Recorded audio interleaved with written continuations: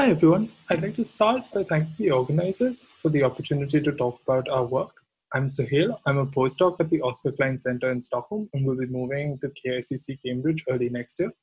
Today I'll be talking about the Hubble constant with explosive transients, specifically a view from the Zwicky Transient facility, some ongoing work.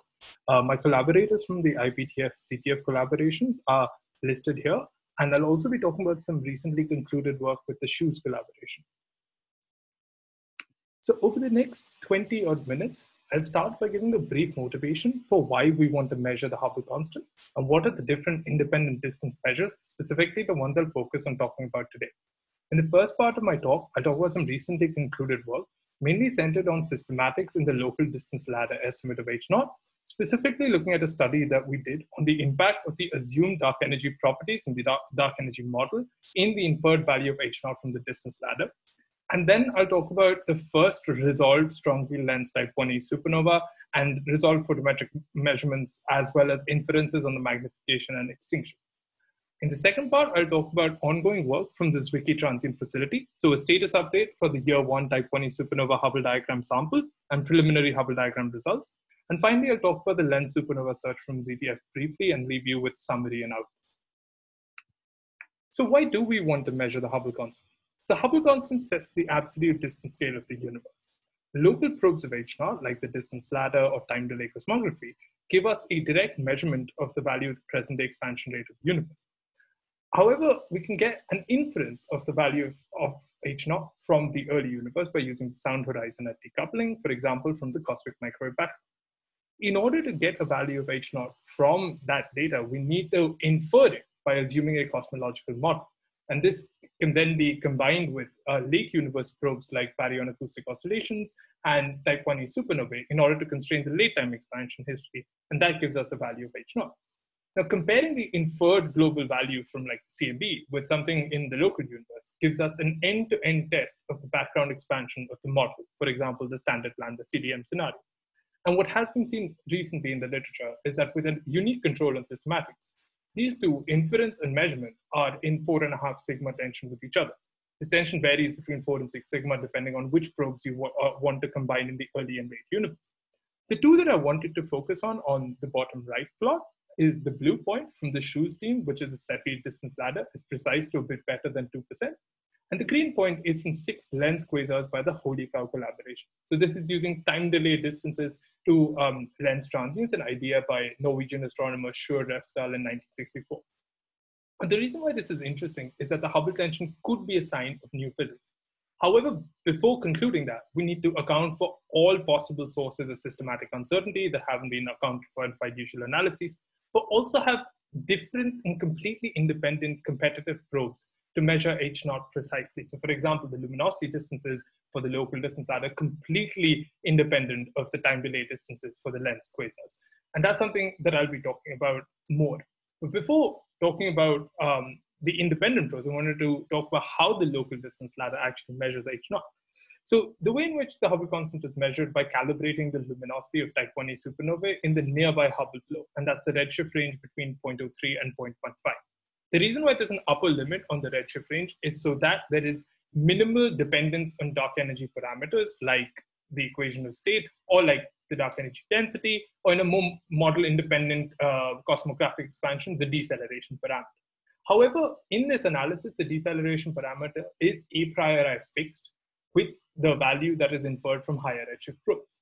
Now, what we wanted to do was not just take the supernovae that are in this linear regime of the Hubble diagram, but to take all type 1e supernovae and simultaneously fit for both dark energy properties that are constrained by the typical high redshift anchored by low redshift compilations of supernovae, but also to have an absolute distance by a calibration at redshift 0 through the Cepheid distance.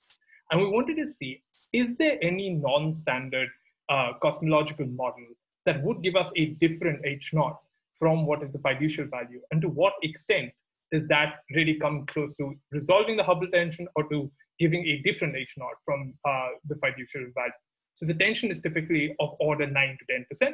What is the shift when we don't assume the fiducial value for the deceleration parameter?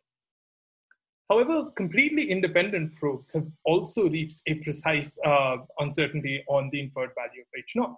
So Einstein's GR predicts that matter curves spacetime, and for a certain favorable alignment of a source, an observer, and an intervening object, we can see multiple images of the source.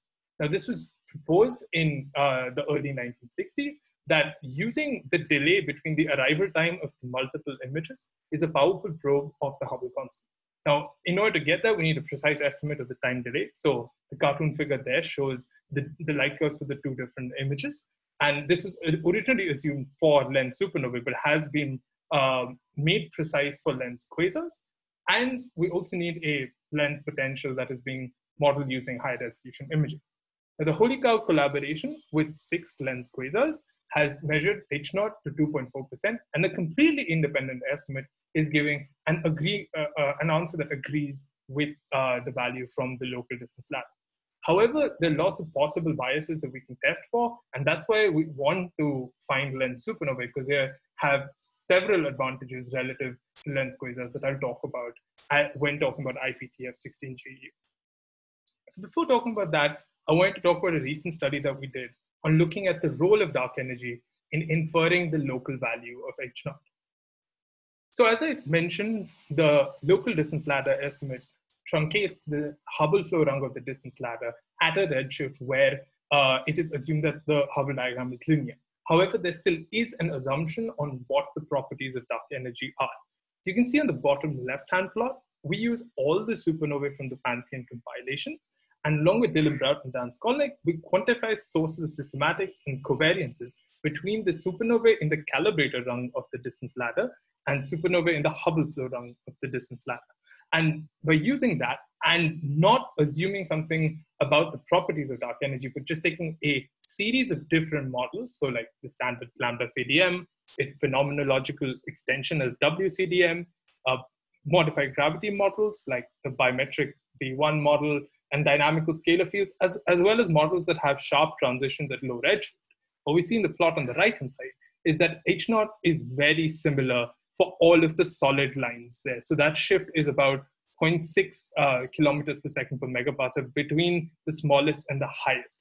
So that's about 1/10 of the size of the Hubble tension. So it doesn't explain that for, say, if we assume something that's non-standard about dark energy, that it's not lambda, or we're just fitting for that with the supernovae, it's constrained really well. And what we see is that the inferred value of H0 does not change very much compared to the fiducial lambda CDM.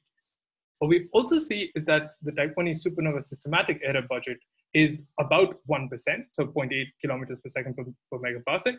And we see, and that's the difference we see between the dotted line in the blue and the solid line in the blue, which is lambda CDM, stat only and stat plus systematics.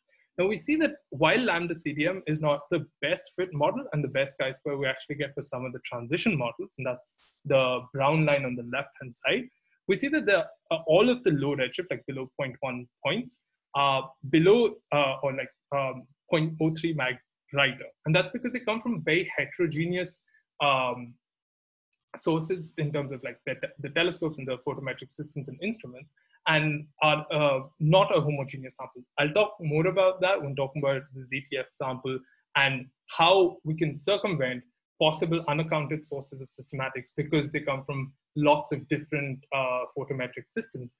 And are we actually like favoring transition models, or is this unaccounted systematics? That is something that we can test with a homogeneously measured sample. So before talking about the ongoing work with ZTF, I wanted to talk about the first resolved strongly lensed type 1e supernova. It's a novel probe, but it's completely independent of the local distance ladder. However, the question that comes up is, we have really well-studied lens quasars. Why do we want to study lens supernovae? And there are several reasons for this. The first of which being, if we look at the light curves for lens quasars, they have very long-term monitoring with high signal-to-noise that's required to robustly get a time delay. Whereas if we look at the typical light curves for lens supernovae, we see a very clear rise to a peak and then a decline. And specifically for type 1e supernovae, they have a well-understood family of light curves and a well-understood SET. So we can get robust time delays without even needing very high signal-to-noise observations. Moreover, because their luminosity is standardizable, we can break modeling degeneracies like the mass sheet transformation. And because as a result, they can be discovered using their magnification, there is possibility of less bias from like high angular separation effects. In addition, there have been several simulations that have suggested that there's a significantly lower impact of microlensing systematics on maximum light observations of supernovae compared to observations of QSOs. And as a result, there's several advantages to getting H0 robustly from lens supernovae. So what I want to present is work that we've done on IPTF 16GU. This was discovered in October 2016 by Gubar et al. And the science paper is looking at broadband unresolved photometry. And the follow-up from the proposal by Ariel was doing HST resolved photometry. Now, as we can see from the light curves in the 6 filters, there's not a lot of, or no data around maximum light. And that's because this was discovered a lot later than we would have ideally liked in order to constrain the time delay really well. But also it's a symmetric system. So the time delay estimate itself is about 1 day.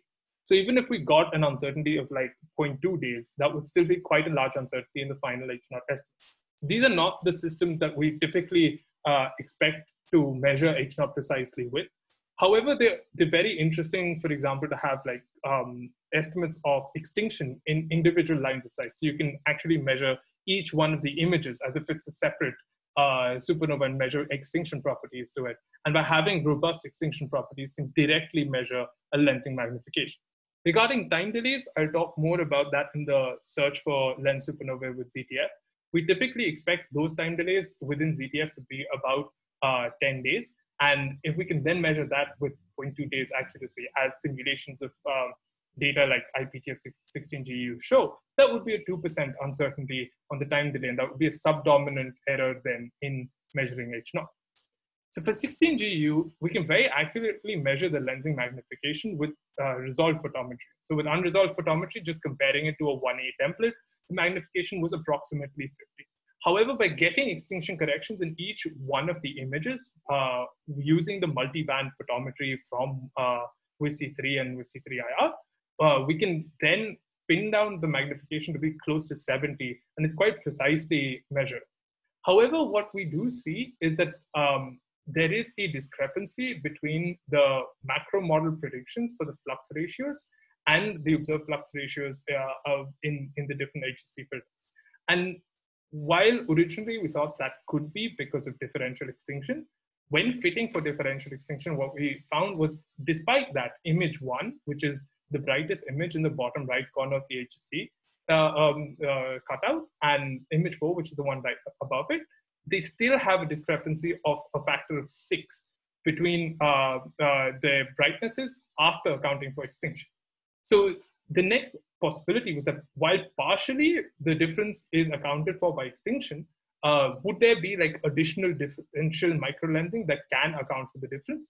And by looking at stellar networks, this is work by Edvard Motzel and Daniel Goldstein, they found that a combination of accounting for differential extinction and having differential microlensing of the different images, we can see that there would be a brightening of image 1 and a dimming of images 3 and 4, and that would be consistent with the observations.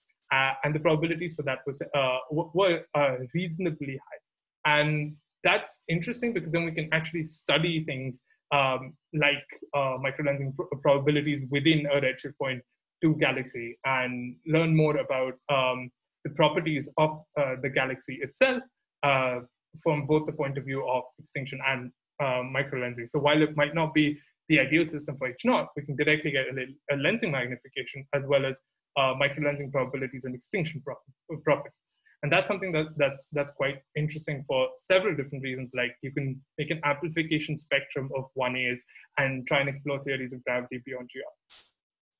So for the second part of my talk, I'd focus on the Zwicky Transient facility. So preliminary results from the Type 1a supernova Hubble diagram from the year 1 sample and the ongoing lens supernova search. So the Zwicky Transient facility is a wide field optical transient survey on Mount Palomar at the 1.2 meter Austin Schmidt telescope. It has a 47 square degree field of view, which allows it to scan the sky at 15 times the capacity of its predecessor, the intermediate Palomar transient factory. For type 1e supernovae, since it's the main survey is a G plus R band search, on top of that, we have a partnership survey that looks at a fraction of the sky in the I band. We have 3 filter light curves for about 1,700 normal type 1e supernovae, and by normal, like spectroscopically normal, and ones that are like not showing any peculiarities in the photometry. This is 10 times the current literature samples. In the bottom right-hand side, that's the state-of-the-art for supernova cosmology, and that's a little less than 200 supernovae at the low redshift, below 0.1. And the reason why this is important and interesting is because when we see here, these supernovae come from a heterogeneous sample of different surveys, which are on different telescopes with different photometric systems and different instruments. As a result, cross-calibration has a lot of unaccounted for sources of systematics, and that's a massive bottleneck in reducing the systematic uncertainty budget for both H0 and dark energy inferences. So as a result, having a large sample of supernovae on a single system minimizes calibration systematics. But additionally, it is unique that there is a single system for both search and follow-up, and as a result of it being targeted, as a result of it being untargeted, we can quantify the selection biases and minimize them by restricting the redshift range or modeling whatever the small selection biases there would be, as opposed to the current low redshift anchor, which is targeted observations using a different program from where there was discovery. So search and discovery on the same system is really important in order to control the systematic uncertainty. Moreover, we find that we observe the supernovae significantly longer than the existing empirical supernova model for cosmology, but also the sample is distributed across the sky. So having a large statistical sample across the sky means we can also do directional cosmology. So like H0, as well as like we can, in the future with like, if we have the Vera Rubin Observatory, Hubble diagrams in different directions, we can also do directional dark energy properties. And that's something that's really important because as we see, even if we take a single Hubble diagram in 10 different directions, that's about 200 supernovae each. And that's roughly the size of the total sample that we have right now, both for calibrating, both for the low Z anchor for dark energy, as well as the Hubble flow down for the distance ladder. So the year 1 sample is a total of 800 type 1e supernovae, 300 of which have already existing host galaxy redshifts. These are critical in order to put them on a Hubble diagram. And I would like to emphasize that the host galaxy redshifts is something that we can get post-survey and are doing in collaboration with the dark energy spectroscopic instrument. So we will have like the full sample once we have all of the redshifts.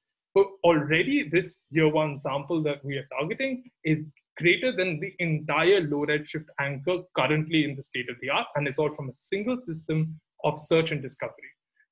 Also, this data, as I alluded to earlier, extends beyond the SALT2 model. So that's the plot on the bottom left-hand side. We see that the model stops at 50 days after maximum light, but the data go well beyond to at least 80 days. We have more nearby supernovae that go to 100 days or later, but we see that this is closer to our median redshift, and we still have data that goes well beyond the model.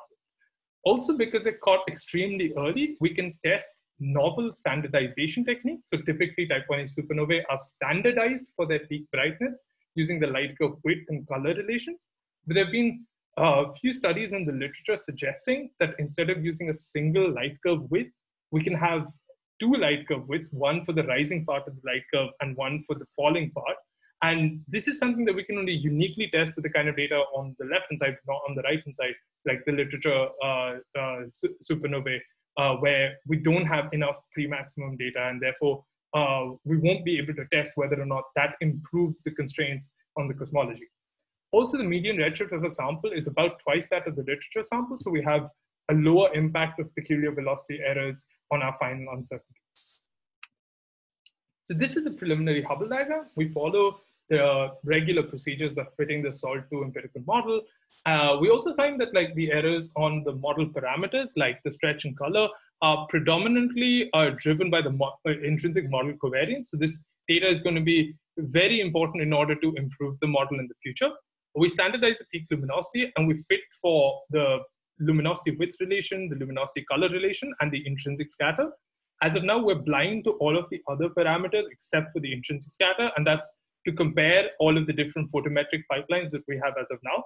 And once we've zeroed in on which pipeline we would rather use, then we will unblind it and stay tuned, because we'll have the final parameter covariances that we put up.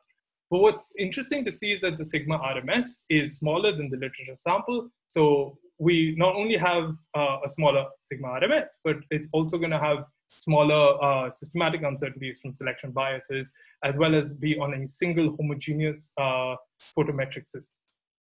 The last thing I wanted to talk about was the ZTF Uniform Depth Survey, with the goal of looking at slowly evolving faint transients like gravitationally lensed supernovae. So this is taking a small footprint within ZTF of 2100 square degrees, but going very deep relative to the main survey by hitting 20.5 in G, R, and I band. So this is the same depth in G and R, but it's deeper quite significantly in the I band. But it also goes deeper on stacked images. So using a novel image processing pipeline, it goes to a magnitude deeper than the main survey. And this is work that's done by Danny Goldstein. We have follow-up spectroscopy for candidate vetting from P60, Palomar P200, and Keck, and high-resolution imaging that we've just got time for with Keck and the VLT. And that's simulated light curves for Muse and J-band with Hawkeye. Typical time delays, so at the median, are about 10 days. That's the bottom left-hand plot. And if we're able to measure, as these simulations for the light curves show, that the time delays were better than like few tenths of a day uncertainty, that's going to be a subdominant uncertainty in the final inferred value of H0. So with that, I'll just leave my summary and take questions.